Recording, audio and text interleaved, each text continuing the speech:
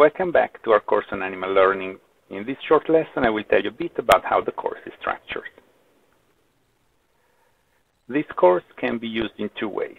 If you are my student and are taking the course for credit, there will be additional assignments. These are listed on the syllabus. Everyone else can just enjoy the videos.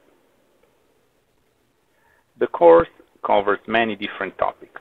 There is no single order in which to study the lessons, but the lessons are arranged in approximately progressive order, from those that require little to no prior knowledge to those that require a lot of prior study.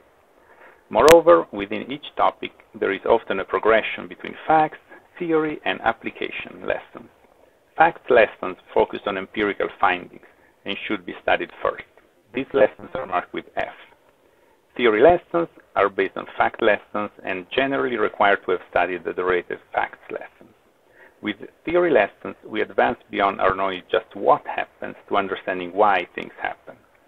Theory lessons are marked with T. Application lessons usually require related facts lessons and sometimes some theory lessons. They are marked with A. Requirements are stated at the beginning of each lesson. A few lessons serve as general orientation to the course and do not fall into any of these three categories. They are marked with G, like the lesson you are watching now. This lesson is over. Happy learning to everyone.